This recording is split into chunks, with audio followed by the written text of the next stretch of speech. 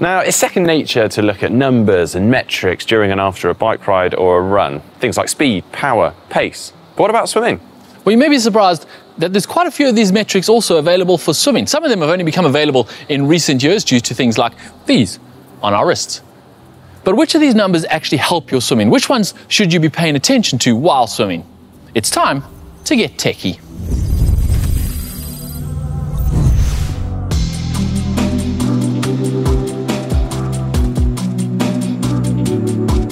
Right, first off, James, we should probably address this.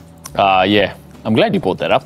Yeah, so what we're referring to is the watch v no watch debate. Now, there may be some swimmers out there shuddering at the thought of us guys even considering to wear these watches in the water whilst swimming. Yeah, exactly. In the swimming world, wearing a watch while you're swimming is just not cool. Yeah, I mean, but we're, most of us anyway, triathletes, and I mean, we know we're not cool, right?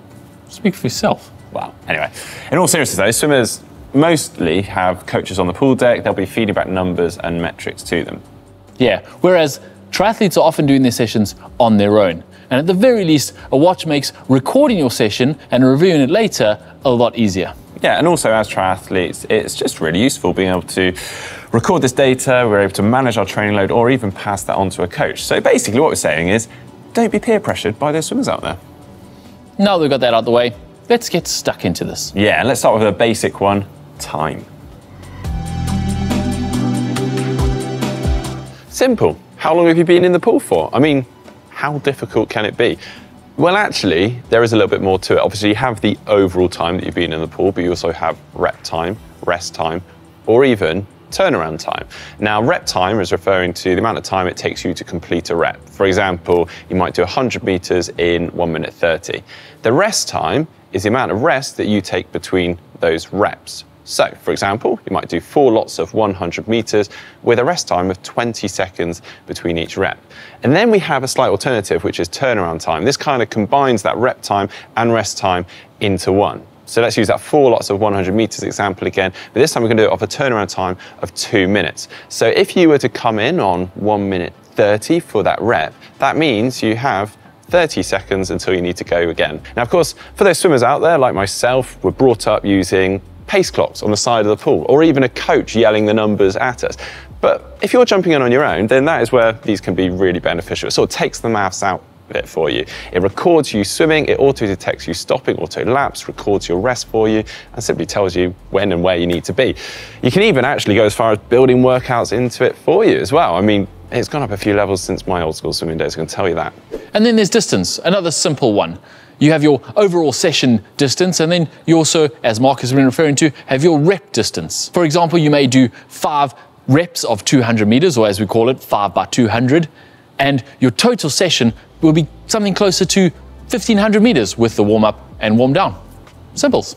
And then we have pace, basically how fast you're swimming. Now, interesting, this is normally referred to or shown in your smartwatches and whatnot as your time per 100 meters. Now, primarily we use this to check our pace within reps. For example, we might be doing 8 by 100 meters at race pace, or perhaps we'd be looking to incrementally increase our pace throughout those reps. So it's really important that we're tracking the pace. Beyond that, we may be looking at our pace or average pace over an entire set, or probably more interestingly, our pace within a race.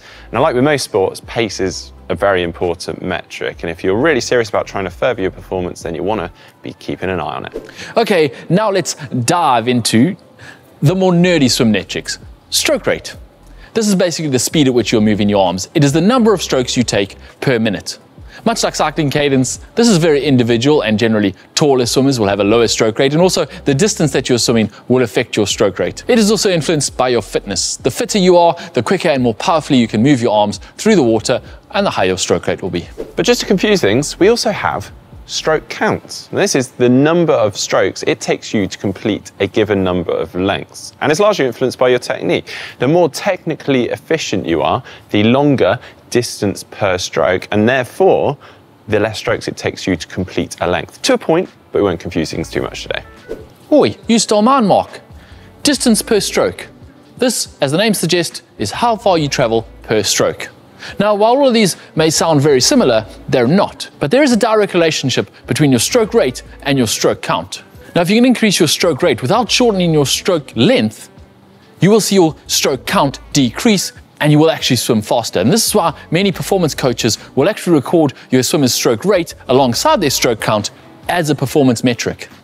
Now, as you can imagine, trying to record all these things while you swim without a coach on deck doing the counting is going to be almost impossible. But luckily, smartwatches these days do have this metric built into them.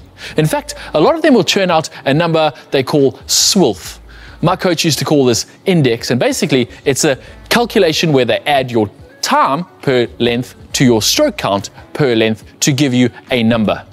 Now, the ideal number is obviously as low as possible. You want to have your lowest time and your lowest stroke rates, therefore you're extremely efficient. The best swimmers in the world, they'll get around 50 for this SWILF or index. That is 25 seconds for 25 strokes to cover 50 meters. You try that at home. Yeah. Good luck on that one. Now back to some more familiar metrics, heart rates. Now this is an interesting one in swimming because, well, it's not that easy to measure, or at least measure accurately. Now obviously a lot of smartwatches these days have optical heart rate sensors built into them on the wrist, which is super convenient, but you tend to get a lot of interference in the water, by the water itself. So you can maybe play around with using things like chest heart rate straps. Tend to work better for women than for men. The water catches it and rolls it down basically for men. There are other options out there, other optical heart rate sensors that fit underneath the cap on the temple, which I believe work quite well. Personally though, it's not a metric that I tend to worry about too much in swimming, but I do know plenty of people out there that do, so feel free to experiment yourself. And one more familiar one, calories. Now, again, I'm not sure how many of you would want this actually displayed on your watch while you're doing a swim session, but it is quite interesting to record and look at afterwards to see how hard you've worked. Yeah, well, I reckon we've covered it all there, mate. I must admit, that whole stroke count, stroke rate, distance per stroke thing, it's quite confusing at first. But what I would recommend, if you have got a smartwatch capable of recording these things, is literally do that. Start recording some of that data, see what it churns out, and maybe even start then tweaking things and seeing what changes. It's really quite interesting, really. Yeah, maybe. The only thing I'm really interested in is how fast I'm swimming. Well, I think it's interesting. Well, I hope you guys have enjoyed today's video. If so, give it a like, give it a thumbs up. Thanks ever so much for tuning in, and make sure you don't miss any more of our content by subscribing to the channel.